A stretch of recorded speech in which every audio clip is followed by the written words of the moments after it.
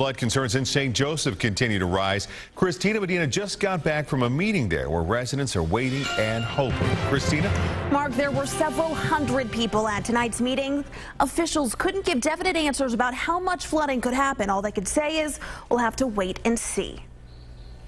If you look down there where that wall is, down by that, what little bit of beach is left. Jerry Hill, who lives close to Lake Contrary, says he has never seen the water this high. I'm scared to death, not just for myself, but for all these other families with their pets, their families, as well as their homes. What's the likelihood that the river can overtake Contrary Creek and back it up? You guys said the levees are fine. And that's the same fear for so many in St. Joseph. Tonight, hundreds packed into a church gym hoping to get some of their concerns answered. Again, I want to stress that the Corps of Engineers did follow their the manual.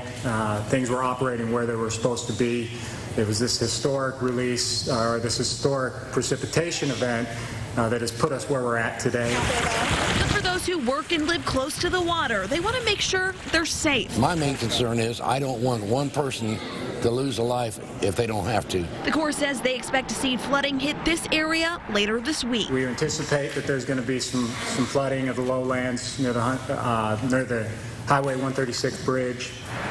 That's going to happen roughly when the elevations get to the 27-foot stage at the St. Joe gauge. Well, this town waits to see what will happen next.